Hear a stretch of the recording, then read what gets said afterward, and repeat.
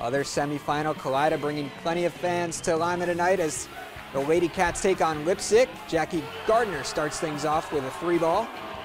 Leipsic has an answer. It's Brooke Gerdeman getting into the paint and banking it in for 2. Back to the other end now. Gardner, the steal, takes it all the way herself and lays it in with the left hand. And more from Kalida. Kylie Osterhage hits the 3.